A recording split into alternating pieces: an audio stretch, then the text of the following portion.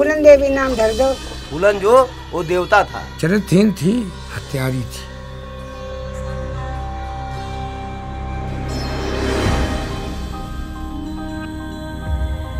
बंदूक गन रख दी ऐसे सीधे।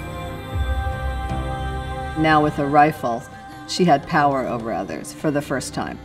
There was also that Robin Hood type of image about her.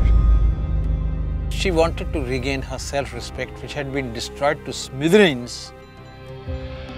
For about 3 weeks, she was raped by the upper caste men in that village. किसी ने नहीं सोचा कि ये लड़की है या औरत है, इसको छोड़ देना चाहिए, या तो वो लोग हमको मार देते, जिंदा नहीं छोड़ते। हमने कहा था उन लोगों से कि हमको मार दो।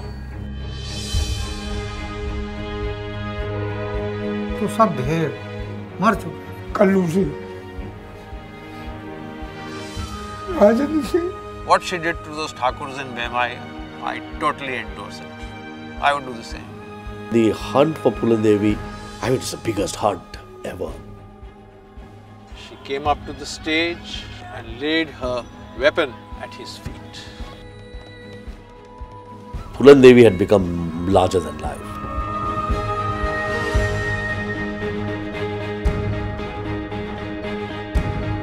She won that election, bang, she's in parliament. I mean, what a rise.